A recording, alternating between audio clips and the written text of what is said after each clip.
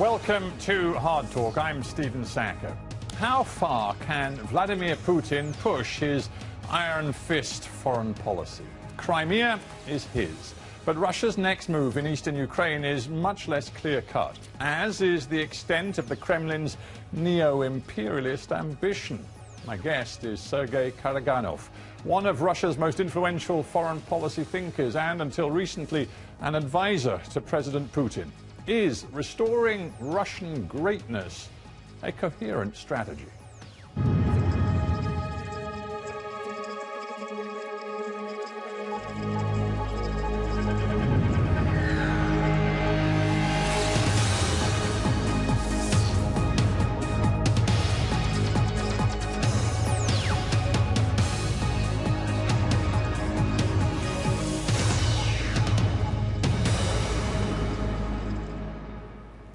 Sergey Karaganov, welcome to Hard Talk. I want you to begin, if you would, by describing for me the mindset of the foreign policy strategists in and around the Kremlin, because you were one of them. What is the mindset? For the last 20 years, Russia was dealt with as a power which was defeated, but Russians never considered themselves defeated. We are winners, after 1,000 years of our history, first. Second, we thought that we have won over communism in the Cold War, too. But we were dealt as a defeated power, and NATO and then European Union went further and further east, despite our arguments and despite our and against our interests. So, if I may extrapolate from that, then, you are suggesting to me that the key driver, motivator for Russian foreign policy making today is what? Anger, frustration, and a sense of humiliation? The sense of humiliation was very much there. Now probably it's arrogance. But the sense of sense of humiliation was very much there, and we were very much afraid of Versailles syndrome growing in our country. We had to deal with it constantly. We were trying to persuade our Western colleagues not to go that far and not to go against Russian interests, but we were not listened to. In the end, we had to use our iron fist. Oh, so you accept this characterization of the iron fist? Yeah. You actually look pretty pleased with it. You well, like the idea. I didn't like the idea because in the end, when Georgia attacked, we had to fight, and people were killed. And I'm not happy about Russians, Georgians, or Chechens who were killed. Yeah. But unfortunately, the story was not over, and we saw again a replay of that game. This time with Ukraine, and Ukraine was much more sensitive than any part of the world for Russia. I just want to pursue this mindset question a little bit further. One would assume that whether we're talking about foreign policymakers in Washington, D.C., or Beijing, or Delhi, or Moscow, that in the end, rationality and a clear-headed idea of self-interest would be the driver of foreign policy. But the way you've characterized it, it seems in Russia today, it's much more about emotion. You know, you've compared Russia and the feelings in Russia to the Weimar period in Germany after the First World War settlement, which left Germans so bitter, so resentful and frustrated. Emotion is a dangerous thing, is it not, to have drive your foreign policy? It is. But of course, the foreign policy establishment to which I belong have been trying to persuade our citizens that things are not that bad, sometimes by reform, sometimes by persuasion, sometimes by trying to persuade our Western partners, sometimes by force. When we went to war in Chechnya, which nobody advised us to do, we had, at a terrible cost, a small victory, which healed the wound for a while. So you're suggesting to me that you're a rationalist who is trying to rein in some of the emotion in Moscow. I just wonder if that's really true, because after all, you were the very foreign policy thinker who developed this idea, going back to the early 1990s, of using ethnic Russians in the post-Soviet space, if I can put it that way, as a sort of fifth column. That was your idea. That is exactly the problem. I mean, I said that we should look at our Russian brothers there, not as a liability, but as an asset. They will be the Jews of their countries. They will be very successful, and that's it. And you said that we in Russia should control them. No, and that was not said. I mean, the president of Estonia said that there is a Karaganov doctrine that Russians should control them and should use them and should defend them. I never said that. And over the last 20 years... That is precisely the premise that Vladimir Putin has used. Well, and over these 20 years I've been lambasted for the Karaganov doctrine, and I did not say that, and I even did not say that because I was sympathetic to our Estonian friends. I didn't want to humiliate them. You're resiling from it, but the fact is Vladimir Putin has used this notion that Russia has a duty to protect the ethnic Russians, the Russian speakers in eastern Ukraine, following on from Crimea, as the absolute foundation of his foreign policy moves. It is not the only foundation. It is one of the instruments, of course. And also, I must say that if Brits wouldn't have defended Brits abroad, Britain would have not been a respected country, I would say. What did you in Falklands? Yes, but of course, every country, these Russians we talk about, ethnic Russians, are now whatever they are: Latvians, they are Ukrainians, they are Georgians. I mean, they have a nationality which is not Russian. The game in Ukraine is to stop NATO expansion and to eventually end the unfinished Cold War in Europe by a peace treaty, which Russia had been proposing for 20 years. So that's the power play that Moscow is involved in, and the fact that Ukraine is a sovereign nation with which Russia has actually signed treaties is irrelevant. You just ignore that, do you? Well, unfortunately, we told our Western friends, I told, and many others, I mean, you are doing a terrible mistake by trying to involve Ukraine into your own sphere of interests, because you are making them into a cannon fodder. But our Western friends were looking at I remember that, looking at their shoes. They knew what they were doing, and they sacrificed Ukraine. It's perhaps a slightly odd phrase to talk about the West using Ukraine as cannon fodder when it's Russian military vehicles that were rolling into Crimea. I'm sorry, but when the West tried first to involve Ukraine into NATO, then, I mean, they offered the association agreement with the European Union, which was absolutely senseless, and which dealt only with the political interests of some Europeans. It was doomed. Ukraine was doomed the day when they were offered that. We told them Well, that. you say Ukraine doomed. Let us talk about what seems a somewhat confusing situation today. Vladimir Putin has actually said that he respects the result of the Ukrainian presidential election. He has very signally refused to add his legitimacy to the separatist referendums that we saw in the east of the country. So there are people, including, for example, one former US ambassador in Ukraine, who say that the Russian effort to destabilize Ukraine is now losing steam. Would you agree? I think that, unfortunately, our common effort, the Western and Russian, to destabilize Ukraine has succeeded already. Ukraine is profoundly destabilized. It had been a semi-failed state. Now it's almost a failed state. Now the question is when and how it could be brought to some order, hopefully with the common help from the East and West. If we continue to fight over Ukraine, I mean, it is doomed to disintegrate into pieces. And it is already having a civil war. It could deteriorate. Well, you call it a civil war, and you speak with weary resignation about the gloomy fate for Ukraine. I mean, the fact is Moscow, rather than just being an observer, is a player in this and is actually a key agent provocateur. I mean, we know, for example, that fighters are crossing from Russia into Ukraine to fight alongside the separatists. We know, for example, that the head of the so-called People's Council in Donetsk is actually a Russian. Oh, there are Russians all over. I mean, we are a very numerous nation, I must say. By the way, I mean, and none of this happens by accident. Yes, does it? I mean, there are many lies. I mean, in this story, I do not know the truth.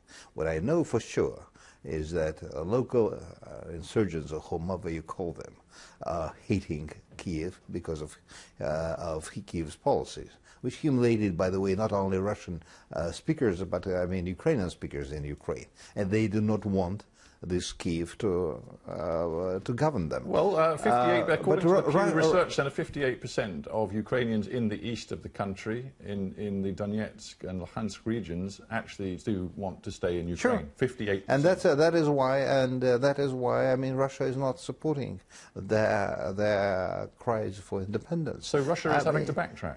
No, I mean Crimea. In Crimea, we had an overwhelming majority of people who wanted to be in Russia. In this area, I mean, we do not have this overwhelming majority, so we are trying to calm down the situation to the extent possible. But unfortunately, nobody controls this insurgents anymore. Mm.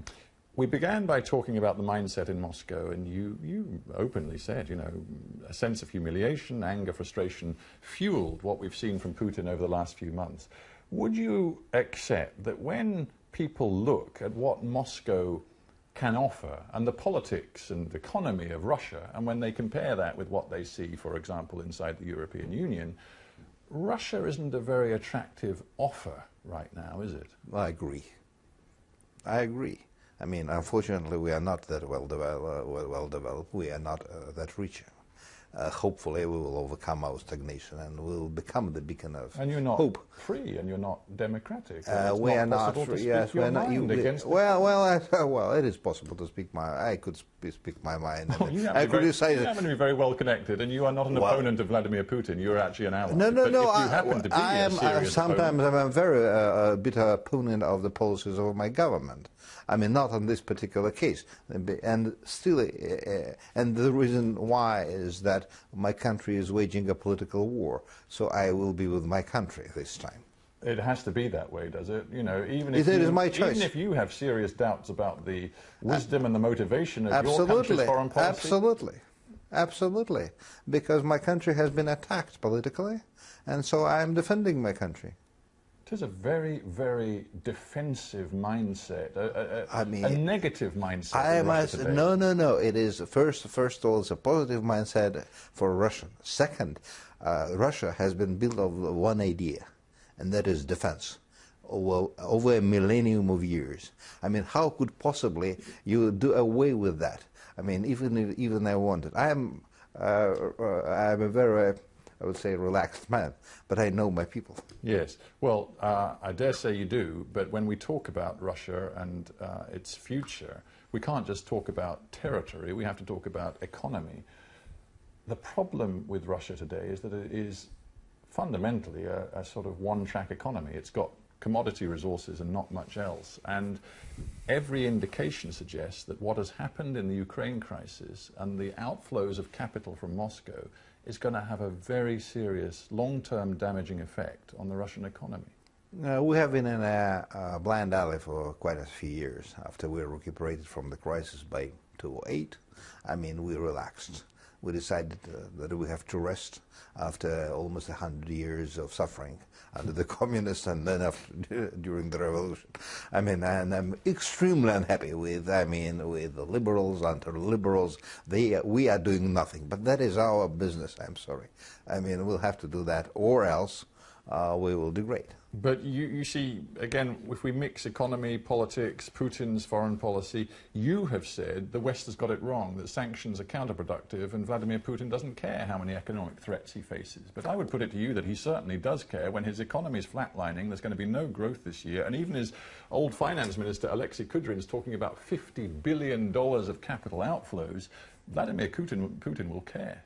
I must say that there is also an inflow. I mean, the outflow is very strong, but the problem in Russia is that we have illegitimate private property because of the way it was privatized in the 90s, and we have no rule of law. But these are different problems, and the capital was running anyway. But listen, what I want you to address is this notion that you had, a sort of rather self-confident notion, the West can talk sanctions, it won't make any difference. It has, and it will make a difference. It will make a difference, of course, for everybody, including Russia. Of course, the West is shooting at its feet, because, I mean, the way the West has been using its actions is the way to undermine the long-term positions of the West. I mean, the West has created the monetary, financial, and judicial system the world is resting on. Sure, but I dare say... And now you're using that? I dare say economies like the German and the American can bear whatever cost comes with imposing sanctions on Russia much better than the Russian economy. Oh yes, but long term, I believe, I mean, we need an external shock. So we could, start, working again. Yeah, interesting. Interestingly enough, you say we need an external shock. That's precisely the language used by the most extreme elements in Moscow today. I'm thinking of Alexander Dugin, for example, who say we need to shock our own citizens to the point where economic relations with the West are completely abandoned, and then we'll realize we have to purify and cleanse our nation from within. When Dugin talks about the fundamental pillar of of Russian policy going forward being anti-Americanism, is he right? That is absolutely stupid, or anti-European, by the way. But I think that we have to come to our senses, because we have been relaxing for too long, and the nation the nation had been corrupted by the flow of easy money. But that is our problem, and we'll have to deal with that. Inside the country. I'm not sure whether it has anything to do with the crisis in European security, which we call the crisis over Ukraine. But I'm still not quite clear what you are suggesting is Russia's way forward. You know, you've talked about the Weimar element within your country, that is just the overwhelming sense of anger with the way you've been treated. And yet you seem to be indicating to me that the extremists who build on that and say we need to cut ties with the West are wrong. So what does Russia do? There's an obvious way. We have not been investing in our people. For 20 more years. That is the way to get out of the crisis. Education, moral education.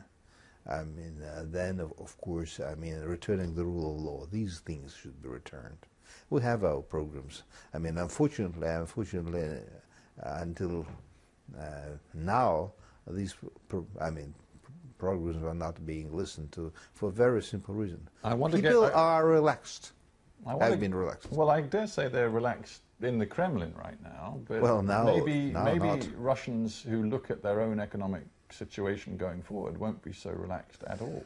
I hope that the Russian elite, at least, will start to understand that they have to work. We have to work harder. I want to come back to the internal dynamics in Russia in a moment, but before we do, because you have such long experience in foreign policy strategy, and because you've advised Putin, I just want you to tell me what you think he sees as Russia's best interest now, trying to somehow rebuild a relationship with Washington and European capitals, or, as he seemed to be doing just in the last few weeks, pivoting to Beijing. Well, first of all, pivoting to Asia is good news. We have not been using the possibilities which have been open in Asia, has been open for 15 years, for a simple reason. We were Europe-centered first, mentally, and second, we were having this oil money. Hopefully now we will open economically to the east, not only to China, but to the east where the markets are. But that is good news. Well, it may be good news if it's serious, but why would one take seriously this idea that Moscow and Beijing develop a new powerful alliance when we have seen over decades that disputes over borders and regional issues always undermine trust between your country and China? I don't think we'll have an alliance. We'll have a very close relationship. The only country which China doesn't have any problems is Russia, and vice versa. Yeah, it's not a relationship of equals. To quote the Economist editorial the other day, China is a global power which is growing, and Russia's in decline. That is the future. Now, I mean, we are more equal than they are, because for the very simple reason, sometimes Putin is number one, not the Chinese president. Of course, we are. You don't really believe that. You don't believe that right now Putin exercises more power than the Chinese? Not power, but authority, of course. I mean, that is clear. However, of course, I mean, his base is shrinking. That is a problem, and we have to deal with the base. But before that, we have to have a secure front in the West, and the Western front, quote unquote, has been growingly insecure again and again, right. because So of the that's where unfinished you Cold come War. back to where we started, the iron fist, as you put it. Yeah, and then to deal, and then to sign a peace treaty finally after the end of the Cold War. So we would have to go east. I mean, with a secure and friendly front in the West. Yes. Well, you don't have security and you don't have friends in the West at the moment. We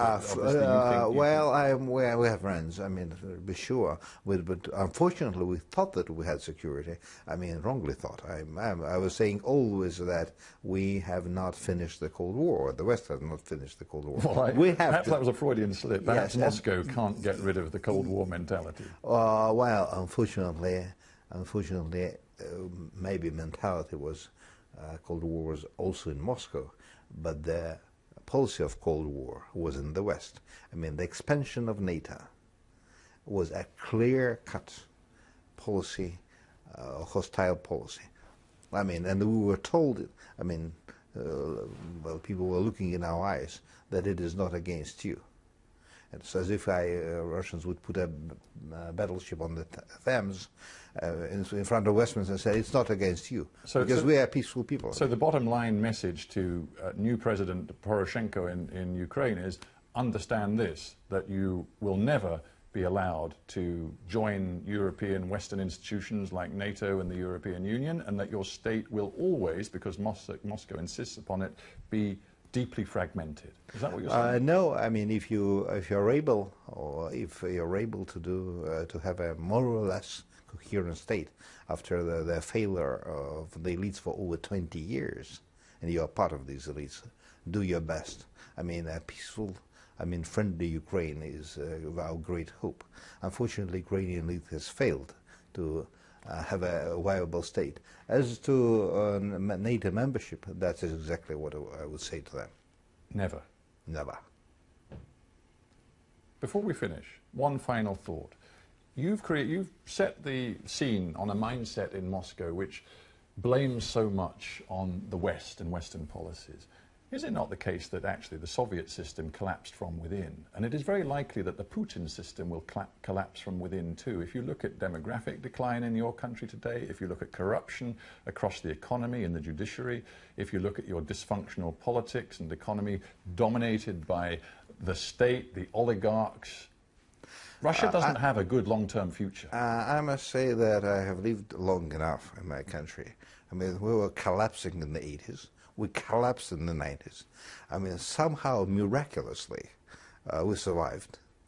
So we are now in stagnation. But fundamentally weakened. Yes. No. I mean, we grew from the ashes. I mean, 1999, my country was a failed state. Nobody acknowledged that. I mean, thanks God. I mean, if Maidan would have started there, I mean, it would have been finished.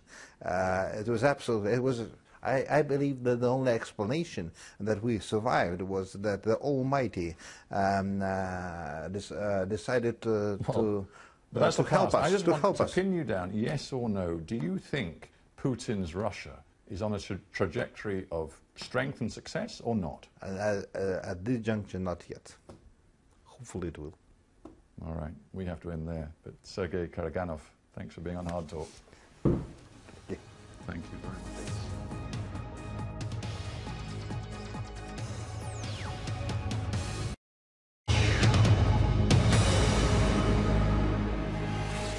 Welcome to Hard Talk. I'm Stephen Sackur.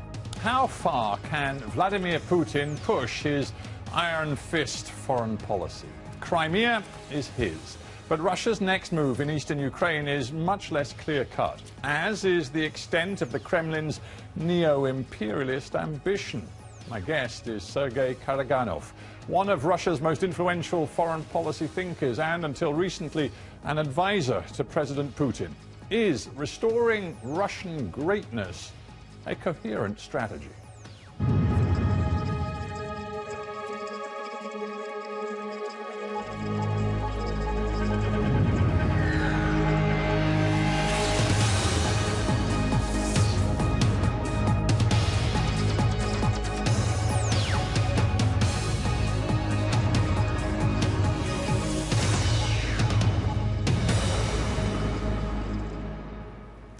Sergey Karaganov, welcome to Hard Talk. I want you to begin, if you would, by describing for me the mindset of the foreign policy strategists in and around the Kremlin, because you were one of them. What is the mindset? For the last 20 years, Russia was dealt with as a power which was defeated, but Russians never considered themselves defeated. We are winners, I mean, after 1,000 years of our history, first. Second, we thought that we have won over communism in the Cold War, too. But we were dealt as a defeated power, and NATO and then European Union went further and further east, despite our arguments and despite our and against our interests. So, if I may extrapolate from that, then, you are suggesting to me that the key driver, motivator for Russian foreign policy making today is what? Anger, frustration, and a sense of humiliation? The sense of humiliation was very much there. Now probably it's arrogance. But the sense of yes, now sense of humiliation was very much there, and we were very much afraid of Versailles syndrome growing in our country. We had to deal with it constantly. We were trying to persuade our Western colleagues not to go that far and not to go against Russian interests, but we were not listened to. In the end, we had to use our iron fist. Oh, so you accept this characterization of the iron fist? You actually look pretty pleased with it. You well, like the idea, I didn't like the idea because in the end, I mean, when Georgia attacked, we had to fight, and people were killed. And I'm not happy about Russians, Georgians, or Syrians who were killed. Yeah. But unfortunately, the story was not over, and we saw again a replay of that game. This time with Ukraine, and Ukraine was much more sensitive than any part of the world for Russia. I just want to pursue this mindset question a little bit further. One would assume that whether we're talking about foreign policymakers in Washington, D.C., or Beijing, or Delhi, or Moscow, that in the end, rationality and a clear-headed idea of self-interest would be the driver of foreign policy. But the way you've characterized it, it seems in Russia today, it's much more about emotion. You know, you've compared Russia and the feelings in Russia to the Weimar period in Germany after the First World War settlement, which left Germans so bitter, so resentful and frustrated. Emotion is a dangerous thing, is it not, to have drive your foreign policy? It is.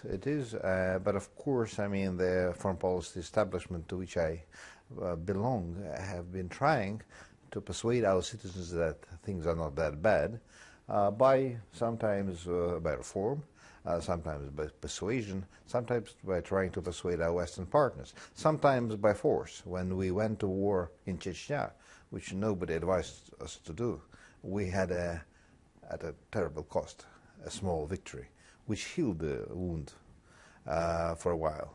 So you're suggesting to me that you're a rationalist who is trying to rein in some of the emotion in Moscow.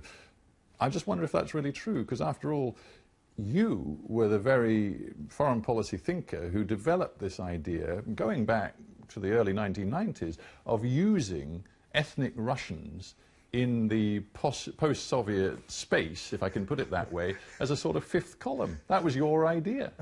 That is exactly the problem. I mean, I said that we should look at our Russian brothers there not as a liability, but as an asset. They will be the Jews of their countries. They will be very successful, and that's it. And you said that we in Russia should control them. No, and that was not said. I mean, the president of Estonia said that there is a Karaganov doctrine that Russians should control them and should use them and should defend them.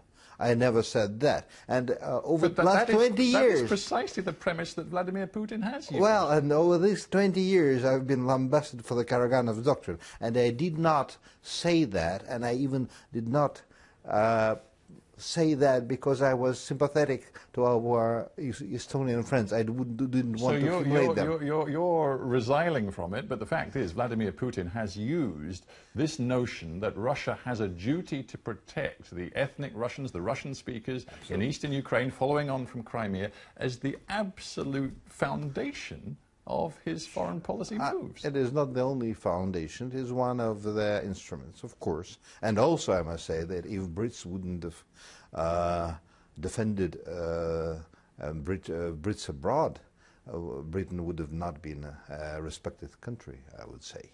What did you in Falklands? Yes, but of course, every country, these Russians we talk about, ethnic Russians, are now whatever they are: Latvians, they are Ukrainians, they are Georgians. I mean, they have a nationality which is not Russian. The game in Ukraine is to stop NATO expansion and to eventually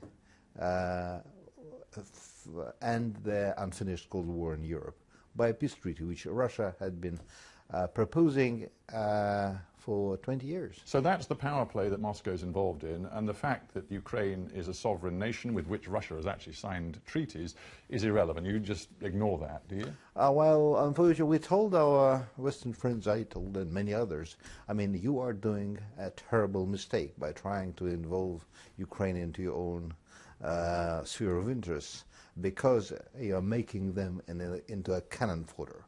But our Western friends were looking at I remember that, looking at their shoes. They knew what they were doing, and they sacrificed Ukraine. It's perhaps a slightly odd phrase to talk about the West using Ukraine as cannon fodder when it's Russian military vehicles that were rolling into Crimea. I'm sorry, but when the West tried first to involve Ukraine into NATO, then, they offered the association agreement with the European Union, which was absolutely senseless, and which dealt only with the political interests of some Europeans. It was doomed.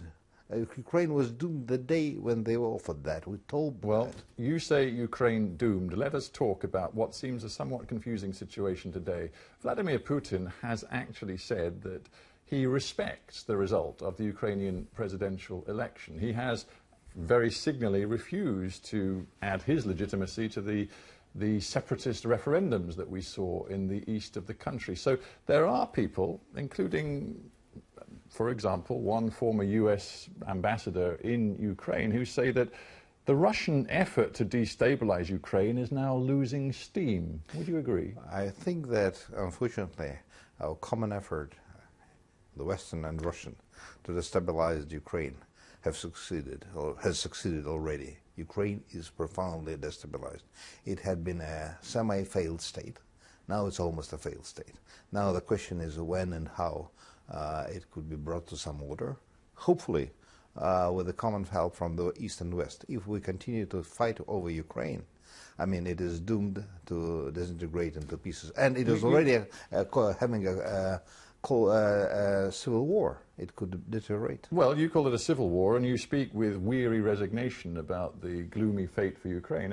The fact is Moscow, rather than just being an observer, is a player in this and is actually a key agent provocateur. We know, for example, that fighters are crossing from Russia into Ukraine to fight alongside the separatists. We know, for example, that the head of the so-called People's Council in Donetsk is actually a Russian. Oh, there are Russians all over. We are a very numerous nation, I must say.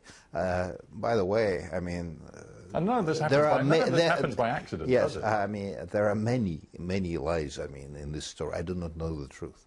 What I know for sure is that local insurgents, or whomever you call them, are hating Kiev because of Kiev's policies, which humiliated, by the way, not only Russian speakers, but I mean Ukrainian speakers in Ukraine, and they do not want this Kiev to govern them. Well, 58, according to the Pew Research Center, 58% of Ukrainians in the east of the country, in the Donetsk and Luhansk regions, actually do want to stay in Ukraine. Sure. 58%. And that is why I mean Russia is not supporting their cries for independence. So Russia is having to backtrack.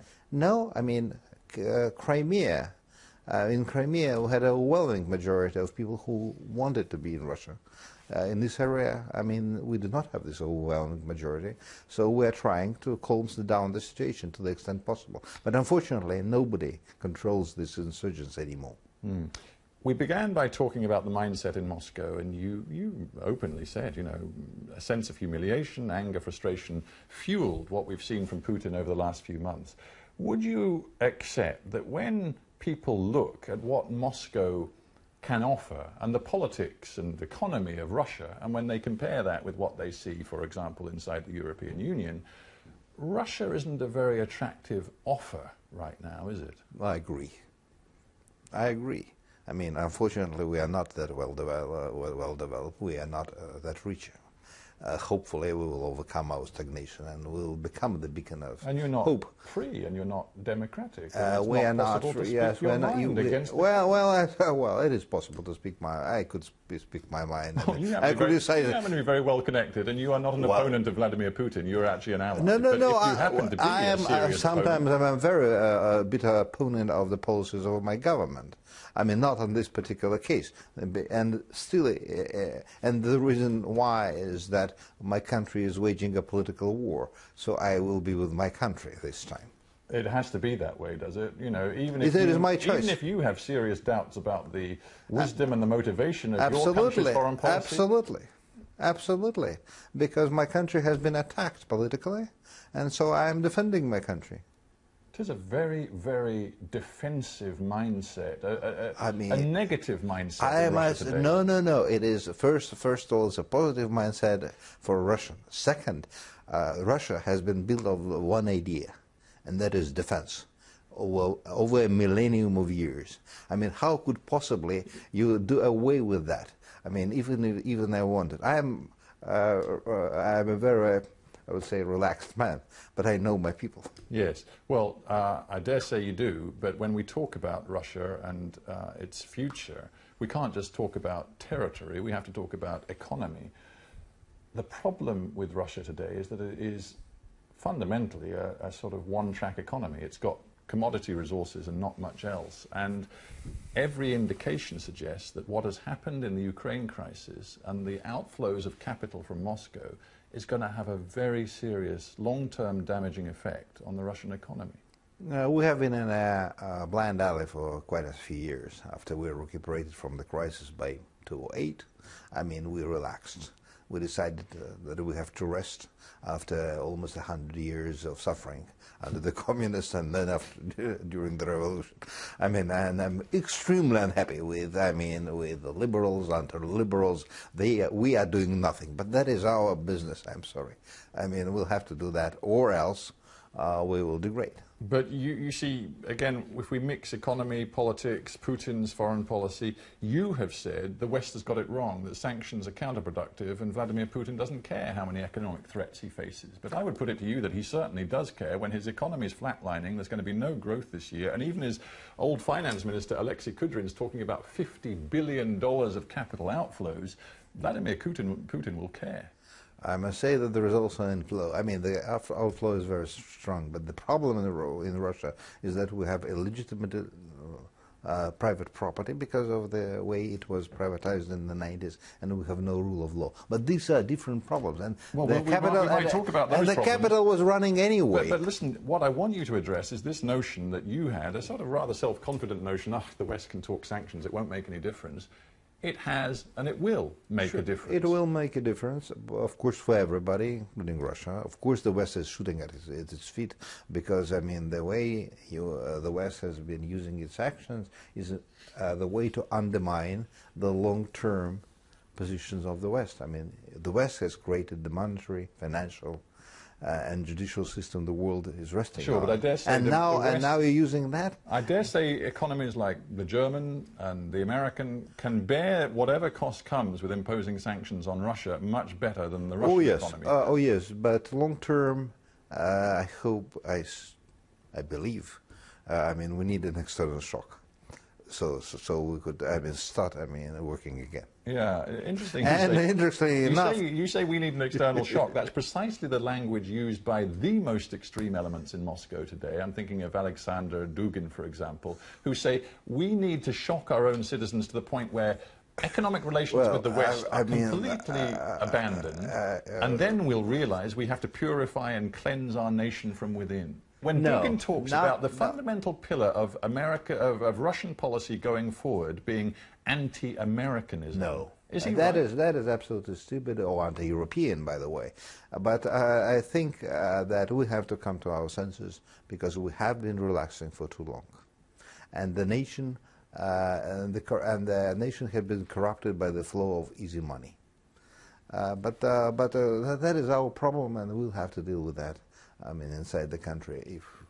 I'm not sure whether it has anything to do with the crisis in European security, which we call the crisis over Ukraine. But I'm still not quite clear what you are suggesting is Russia's way forward. You know, you've talked about the Weimar element within your country. That is just the overwhelming sense of anger with the way you've been treated. And yet you seem to be indicating to me that the extremists who build on that and say we need to cut ties with the West are wrong. So what does Russia do? There's an obvious way. We have not been investing in our people. For 20 more years. That is the way to get out of the crisis. Education, moral education. Then of course, returning the rule of law. These things should be returned. We have our programs. Unfortunately, until now, these programs are not being listened to for a very simple reason. People are relaxed. Have been relaxed. Well, I dare say they're relaxed in the Kremlin right now. But maybe Russians who look at their own economic situation going forward won't be so relaxed at all. I hope that the Russian elite at least will start to understand that they have to work. We have to work harder. I want to come back to the internal dynamics in Russia in a moment, but before we do, because you have such long experience in foreign policy strategy, and because you've advised Putin, I just want you to tell me what you think he sees as Russia's best interest now, trying to somehow rebuild a relationship with Washington and European capitals, or, as he seemed to be doing just in the last few weeks, pivoting to Beijing. Well, first of all, pivoting to Asia is good news. We have not been using the possibilities which have been open in Asia, has been open for 15 years, for a simple reason. We were Europe-centered first, mentally, and second, we were having this oil money. Hopefully now we will open economically to the east, not only to China, but to the east where the markets are. But that is good news. Well, it may be good news if it's serious, but why would one take seriously this idea that Moscow and Beijing develop a new powerful alliance when we have seen over decades that disputes over borders and regional issues always undermine trust between your country and China? I don't think we'll have an alliance. We'll have a very close relationship. The only country with which China doesn't have any problems is Russia, and vice versa. Yeah, it's not a relationship of equals. To quote the Economist editorial the other day, China is a global power which is growing, and Russia's in decline. That is the future. Now, we are more equal than they are, because for the very simple reason, sometimes Putin is number one, not the Chinese president. Of course, you don't really believe that. You don't believe that right now Putin exercises more power than the Chinese? Not power, but authority, of course. That is clear. However, of course, his base is shrinking. That is a problem, and we have to deal with the base. But before that, we have to have a secure front in the West. and the Western Front, quote unquote, has been growingly insecure again and again because of that. That's where you come back to where we started, the iron fist, as you put it. Yeah, and then to deal and then to sign a peace treaty finally after the end of the Cold War. So we would have to go east. I mean, with a secure and friendly front in the West. Yes. Well, you don't have security and you don't have friends in the West at the moment. We have friends. I mean, to be sure. But unfortunately, we thought that we had security. I mean, wrongly thought. I was saying always that we have not finished the Cold War. The West has not finished the Cold War. Well, perhaps that was a Freudian slip. Perhaps Moscow can't get rid of the Cold War mentality. Well, unfortunately, maybe mentality was. Cold War was also in Moscow, but the policy of Cold War was in the West.